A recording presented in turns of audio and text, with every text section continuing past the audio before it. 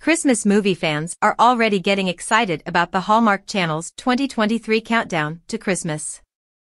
The network has filmed its first movie, A Biltmore Christmas, starring Bethany Joy Lenz and Christopher Polaha. Therefore, it seems like all systems are going for another delightful season of tinsel, trees, and toasty marshmallows over an open pit fire. However, Christmas 2023 may see some major changes. This could significantly change how they have always been doing things at the Feel Good Network. What could those changes be? Recently, Lisa Hamilton Daly, the VP of Programming at Hallmark Media, spoke to Decider about all things Hallmark.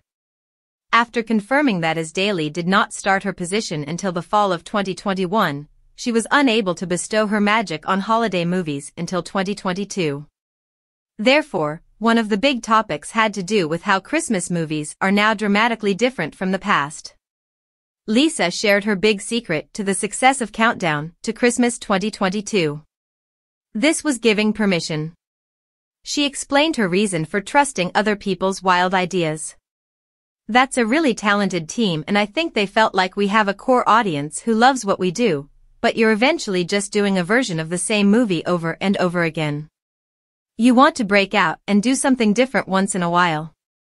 More than anything, the seasoned executive shared her pride at how people stepped up. Moreover, she also revealed her surprise at how well comedy did for the network. The two obvious examples are Three Wise Men and a Baby and Haul Out the Holly. In her own household, her Lacey Chabert-obsessed daughter played it over and over again. However, she discovered that a lot of families and husbands were also watching the comedies. This brought families together.